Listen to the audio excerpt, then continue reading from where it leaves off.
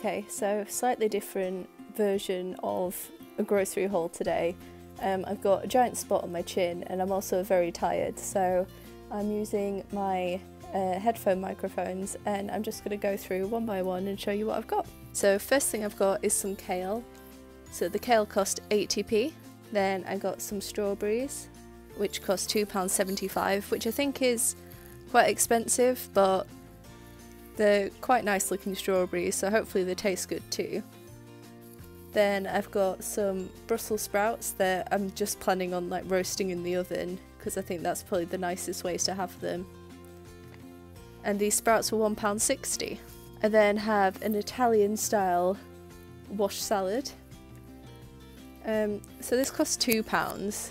I think I can split it up into 2 or 3 different portions, so £2, yeah, I think that's not too bad. Got some rocket. I love rocket. Whenever I make my own salad, I always like to add rocket to it. I just really like the peppery taste. And this cost £1, which I think is really good. Then bought this jumbo pack of pistachios.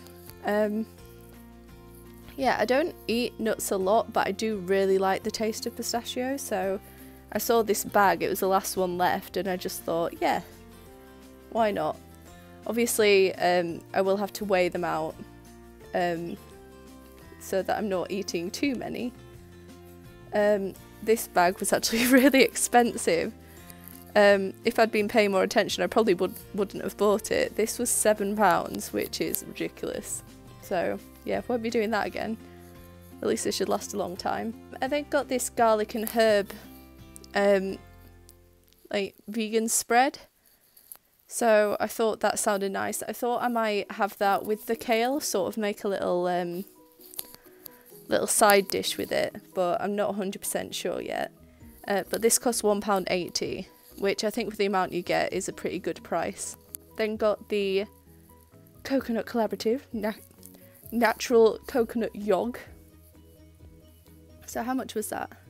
That was £2.50, which again is quite expensive, but you can split it up over several meals, so it's not too bad.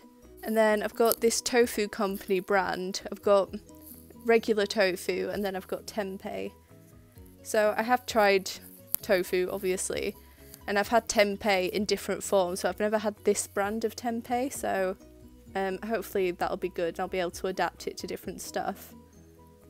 So the tempeh one was £3 and the tofu was actually cheaper. The tofu was only £1.70. So £3 is a lot. I don't know that I want to do that again, but I just wanted to give it a go. I bought more of the Dynamite Marmite chili, so that was £4.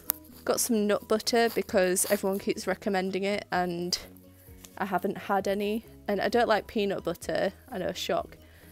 So I thought I'd give almond butter a go. So again, that's something that I would have to measure out just so I'm not like eating too many calories there.